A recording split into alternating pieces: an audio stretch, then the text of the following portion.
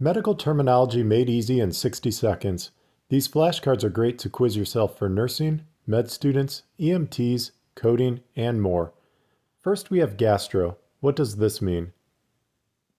Gastro refers to the stomach. An example is gastritis, which is inflammation of the stomach. You can think of gastric bypass, which is a surgery that involves the stomach. Next we have myo. What does this mean? Myo refers to muscle.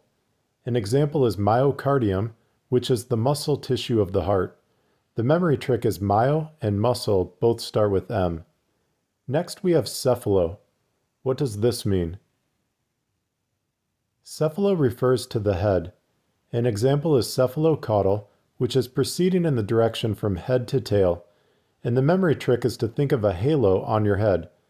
Finally, we have rhino. What does this mean? Leave your answers in the comments. You can find these flashcards linked in this video or on our channel page. Like and follow for more Medicine Made Simple.